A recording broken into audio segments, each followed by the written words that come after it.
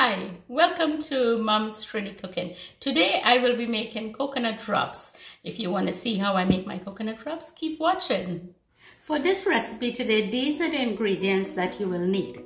4 cups of freshly grated coconut, and if you can't get the fresh one, by all means you can buy the unsweetened one in the packages or the bulk.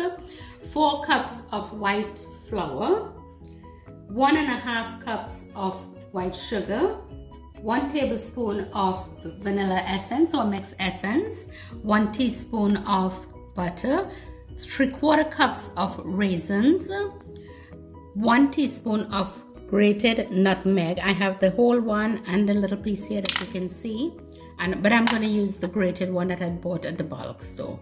1 teaspoon of baking powder. You don't want a lot of baking powder because that will help it to soften up, and this drops usually is dense and hard, rough, so you want to put less moisture as you can. Also, you will need 1/2 cup of water to help knead it. It's going to be a tough kneading, but 1/2 cup of water might do it.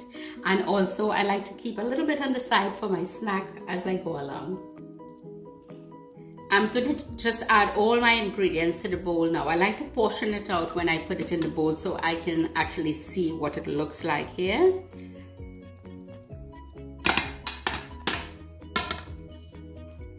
So usually that's what the 3 things look like. They're the 3: the sugar, the coconut, the sugar, and the flour. It's portioned like that, and that helps me to know it looks good. The raisins, the nutmeg, baking powder, the butter, the essence. So this is what it's supposed to look like, and then I'll start my mixing process. I'm going to be mixing all the dry ingredients together. I'll add the water as I go along, but now I'm just mixing everything together here like this.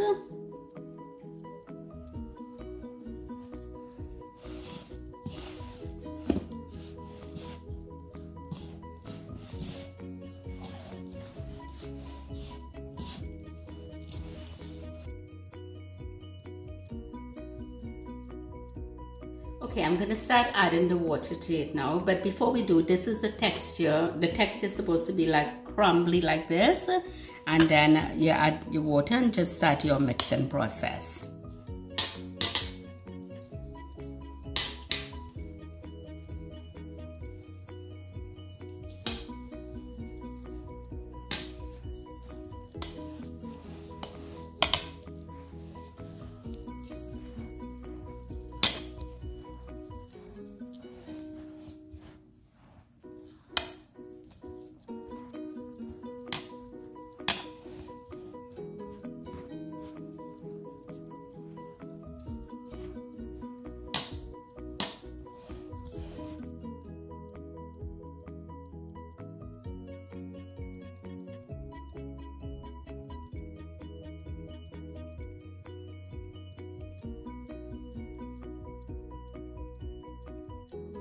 I've finished kneading it together. This is what the mixture is supposed to look like. It's really dry.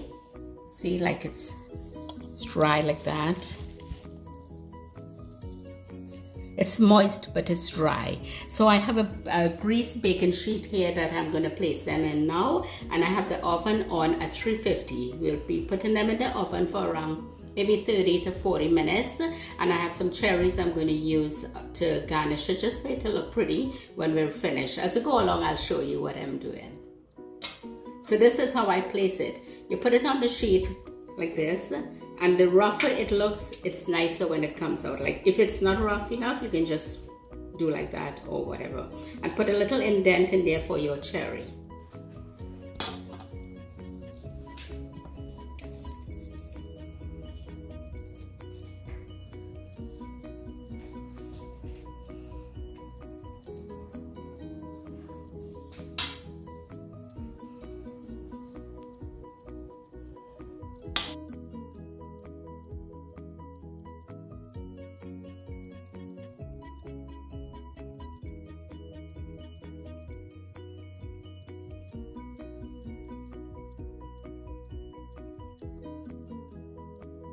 That's it, I think.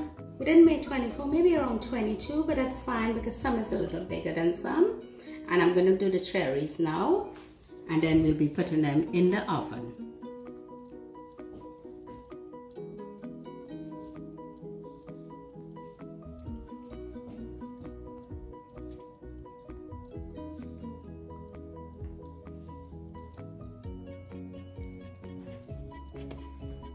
So I'm going to take it to the oven now. The oven has been heating up on about 350 and it's already at the temperature that I need. So I'm just going to put it in there for around 30 to 40 minutes.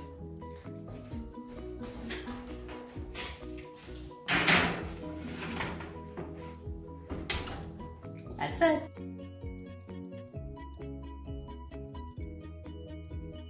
So it's finished now. I'm going to take it out of the oven and I'm going to show you what it looks like. Take the oven off.